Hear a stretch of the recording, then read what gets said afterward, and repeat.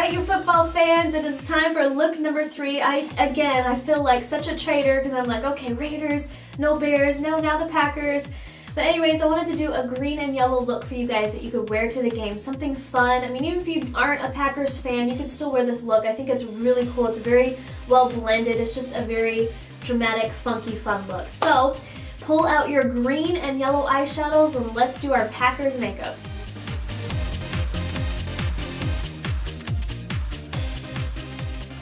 Okay, so to start our look, you guys, you need some different eyeshadows. I want to show them to you because if you have different brands that you want to use, you kind of know what colors to work with.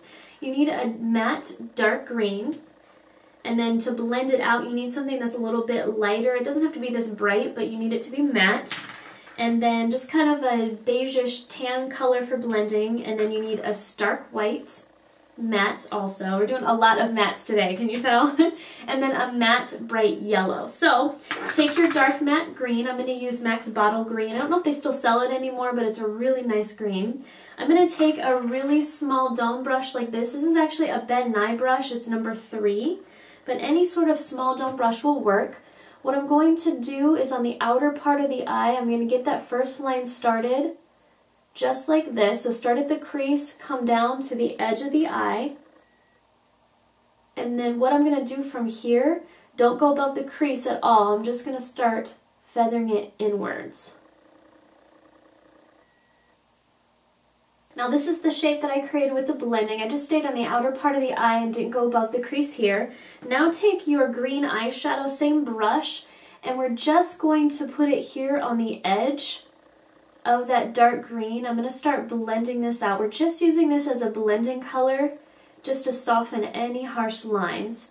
And then you can put a little bit out here too to kind of soften the edges. Now take that same brush, we're going to go in with a taupe color. This is MAC's Bamboo, just something that's a matte finish as well, maybe just a couple shades darker than your skin. I'm going to put this right above that green. This is also going to blend it out because we want it to be very well blended. I'm going to bring it here in the crease just a little bit, and I'm also going to put a bit out here just to soften anything that's still harsh. Same brush, we're going to get a lot of use out of this one. I'm going to go in with my matte color yellow. The one I'm using is a Makeup Forever one because it's the only one I had that was really bright, and it's number 71. So take some of that. We're going to blend this onto the lid, so I'm just going to sweep it sideways like this. And I'm going to put it all over the lid and just leave this little part here blank for the white, but the rest of it's going to be all yellow. And then blend it over into the green, just sweeping it sideways. Now same brush again, we're going to go in with our matte white. I'm using MAC's Gesso. And we're just going to put this here on the inner tear duct and blend it up and inwards. Now for the bottom lash line, it's up to you guys if you want to bring the color down here a bit. I'm going to switch to a pencil brush like this. Just go in with your dark green, and we're going to smudge this on the outer part of the eye.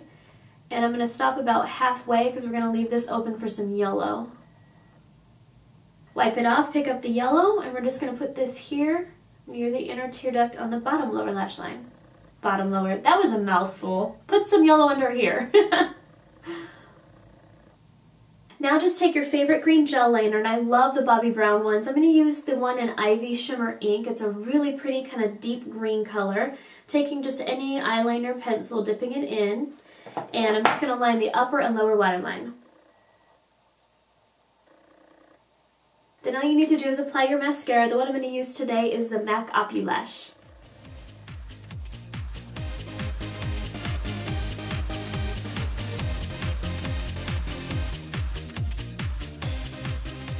So for the rest of the face, it'll be fairly.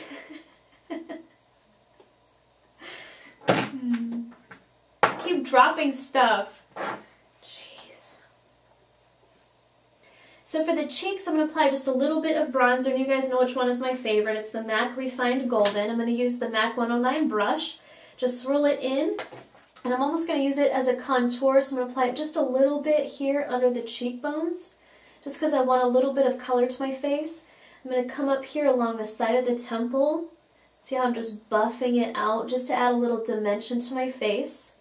And then take that same brush and use whatever blush that you like. I really like the Tarte ones because they're matte finish. I don't want a lot of shimmer in my face. And I'm going to use the color Blissful. It's a really pretty kind of pale pink color.